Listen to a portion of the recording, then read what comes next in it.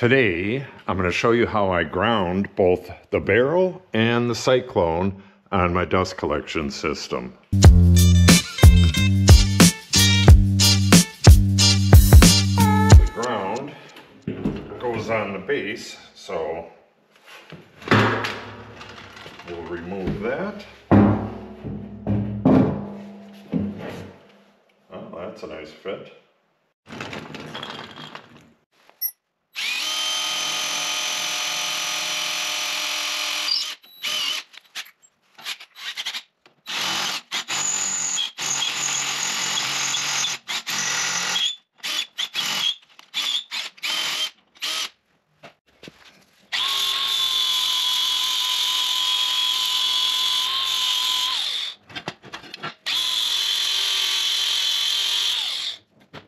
I'm sure you can hear that.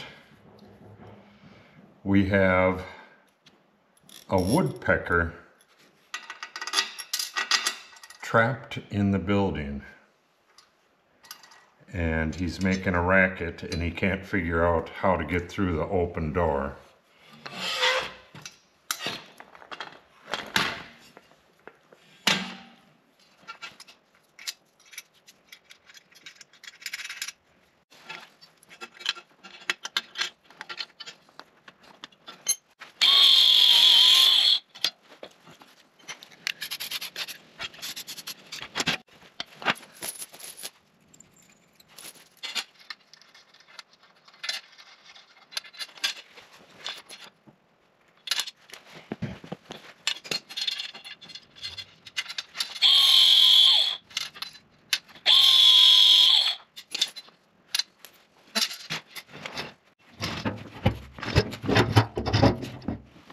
Even though this is anti-static right here, this is going to shed its static electricity to either the barrel or to the cyclone. You would hope that any static electricity that builds up in the drum would work its way up and into the ground that I'll be putting in up there.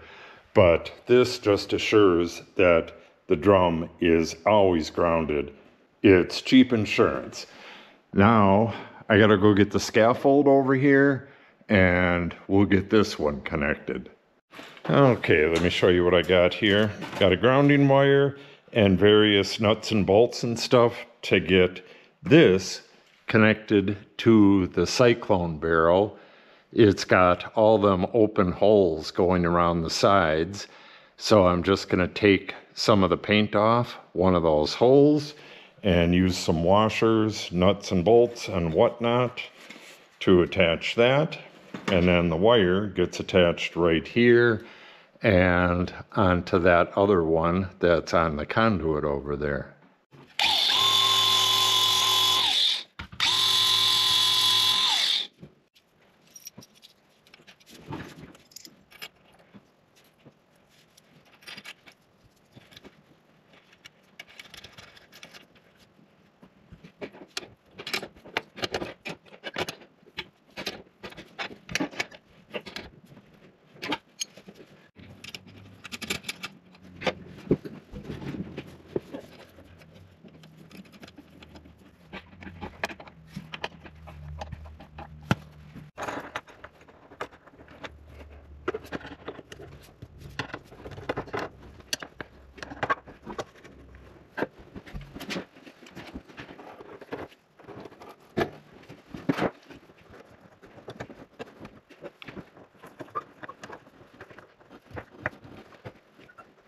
All right, there we go. Got a real nice ground on the cyclone itself. Same thing with the barrel down below. And at a future date, I'll be connecting the endpoints of the ductwork to the conduit as well. It may seem like overkill to some, but it's cheap insurance and I'm glad to have it installed. While I have the scaffolding here, I'm going to be putting this IVAC Pro automated dust control remote switch. I'll be putting that on the wall up there and connecting the system to that. I'm not going to fire up the system yet. Next thing after that is get this line right here completely done, and plug a couple of the ends.